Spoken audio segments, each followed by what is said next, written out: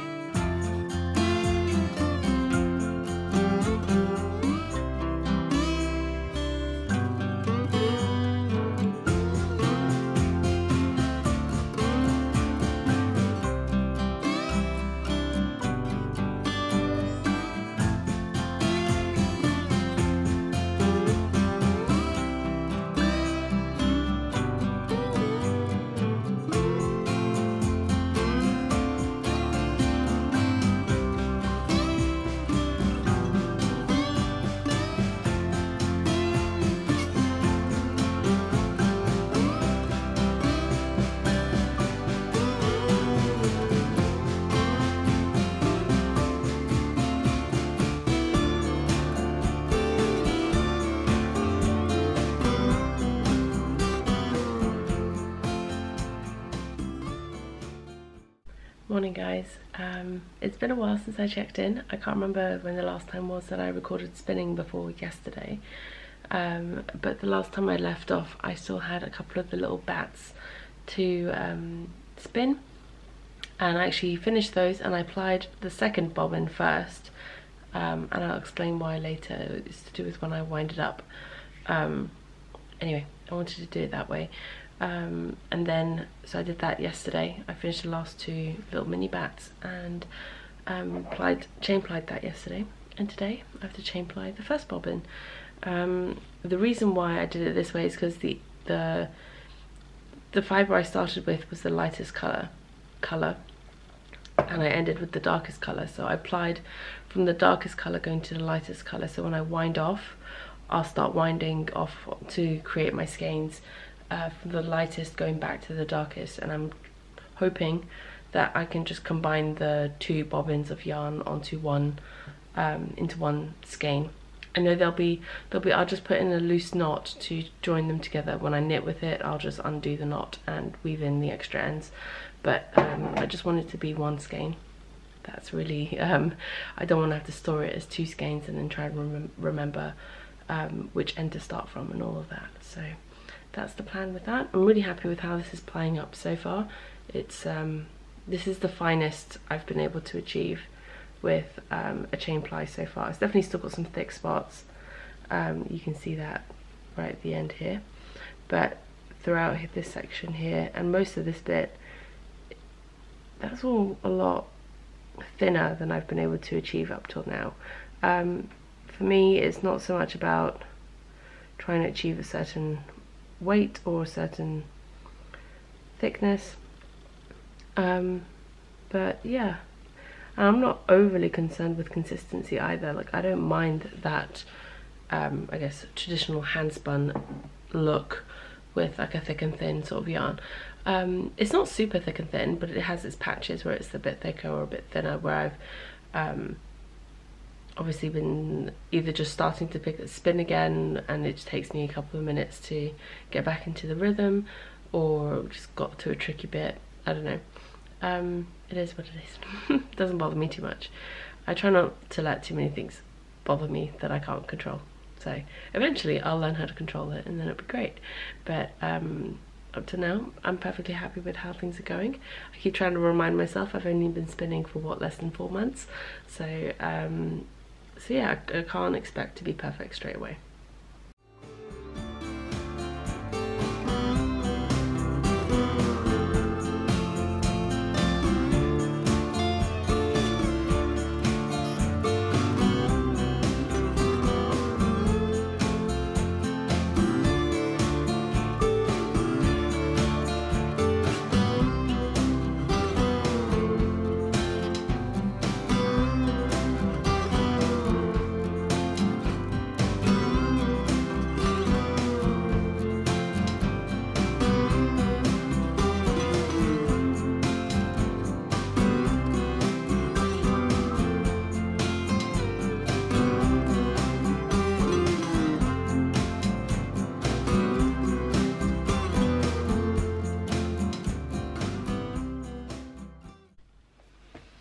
Okay, so I've just finished plying the fibre, but really quickly I just got a really fun package in the mail from Spin Jones, who is another UK based fibre dyer, producer, creates fun things with colour essentially, and she updated her shop earlier this week, I guess, and I've been eyeing up a few things in her shop that I wanted to get, and I thought, you know what, there's some things in there now that I really like the look of, and I thought I would treat myself, so I did, because why not? I thought I'd share with you what I got. Okay, so the thing she updated with that I really liked was this little selection of what she calls urchins. So it's a selection of carded batt bits. So it's 100 grams in total, about 3.5 ounces. And I think there's no colourway on here, but I believe this was like the iris colourway, like flowers. Iris or Crocus or something like that. It was one of those. But it's basically from purples to this like beautiful yellow to greens, which are like some of my favourite colours. So I couldn't not get one of these. And then the other one that I got, and I had this in my basket on Etsy for quite a while, and I ended up getting 2 of these because it looked really interesting, and I thought this would be really fun to retry that shawl design that I showed on the podcast that didn't quite turn out, and I think this might work as another iteration of it. So I picked up 2 to kind of recreate how I spun that one by spinning the colours in sets, and so spinning them individually and then applying them together that way. So this is her Muddle Rainbow Pack. So it's a mix of merino, Manx Lockton and Tussar Silk, and it's 6 20-gram bats essentially. So actually I have 1 more colour in this set than I did in the previous set. The previous set I did was 5, so this is 6. So yes, I'm hoping to spin this up soon and have another shot at that design, and hopefully sort of think through those transitions a little bit better and come up with something that works with this. That shawl works and it was great and I really like it, but it's just not going to work as a design because it's not going to be, it would be a very long pattern and it would have too many different variables that you'd have to keep track of. It wouldn't be super intuitive, and that's not how I like writing my designs. Sorry, I've just got a little sample thingy, a little extra bundle or something here that I want to open. That's not how I like to write my designs. So I want it to be super approachable and easily adaptable and customizable, whatever, however you want to call it. And I didn't want it to be super complicated or yeah, I didn't want it to be too wordy. Okay, so it's got her card, Spin Jones, and a couple of little itty bitty samples. So one is in the Jamboree colourway and one is in the Rhubarb. So these are little blended top samples. So these will be fun to play around with. I think what I might do from now on is just save up these little samples that I get sent when I place orders, or that I have been sent in the past. Every time I've gotten them, I've just sort of spun them up and kept them as little mini skeins. But these are like itty bitty, like not even going to make a mini.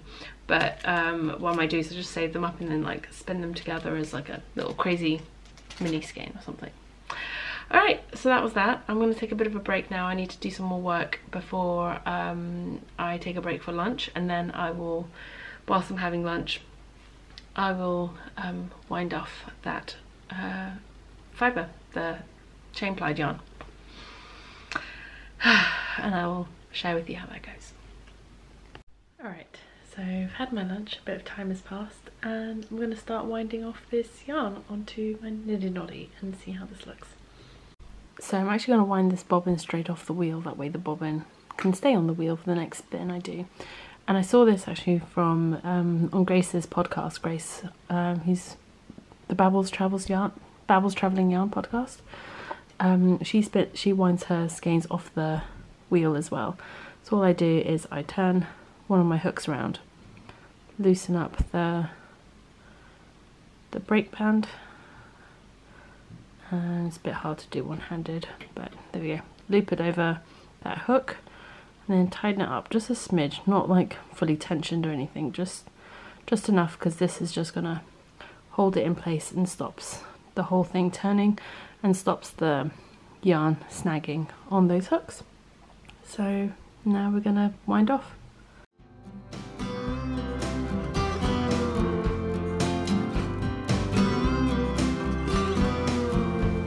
And we're done. I absolutely love how this has turned out. I mean, this gradient is just stunning.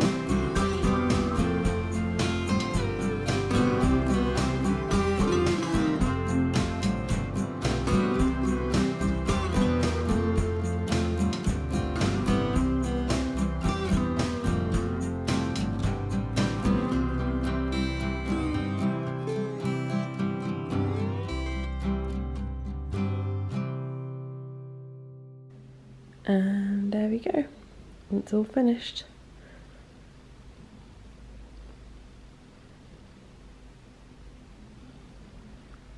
really enjoyed how this one has turned out. It has come out to be somewhere between a fingering to sport weight overall, with some areas that are a little bit more DK. But yeah, 150 grams.